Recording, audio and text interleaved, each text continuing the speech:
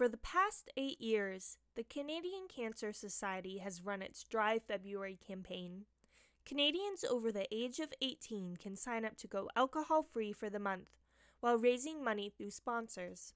The funds go towards people affected by cancer and cancer research. This is the 8th year that the program is running, and to date it's raised over $10 million for the Canadian Cancer Society.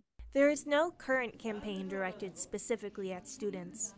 While many students at Durham College aren't aware of the Dry February campaign, they have mixed opinions about drinking. Dry January in dry? No, I don't know about that.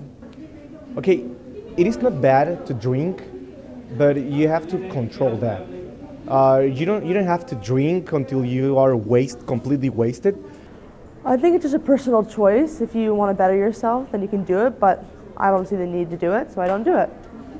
Have we heard of Dry January and Dry February? No. No. Because I don't have time for it and I don't really go to parties. I'm not that type of person. Yeah, me too, but it's also against religion. I feel like most people are focusing on their studies, Yeah. but like the weekend hits, then they will go and party and stuff.